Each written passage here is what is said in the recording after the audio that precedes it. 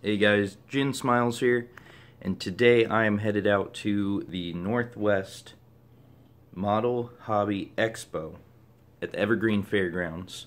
But I am going out there and taking my RC drift car, which I just upgraded to a Yokomo YD2 chassis. I was running this HPI chassis before, which is a four-wheel drive chassis. It was fun.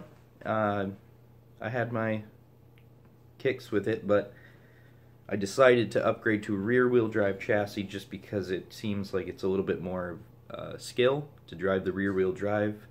You can do things that the four-wheel drive drift cars just can't do, and it drives a lot more like a regular car. And if you look at the chassis, this steering angle on this car is just insane compared to the HPI. The HPI can barely really get anything, whereas this guy goes full 90 degrees. I used everything else from the HPI. The servo, the receiver, the motor, and the ESC all came from the HPI that I got. I was up at Kong RC Drift in Linwood.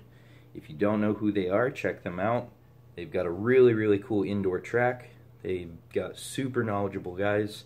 They've been in the business for a lot of years with RC drifting. And they tuned this out for me. This thing drives badass. Cannot wait to take it down to the Hobby Expo. So, we'll take you there now.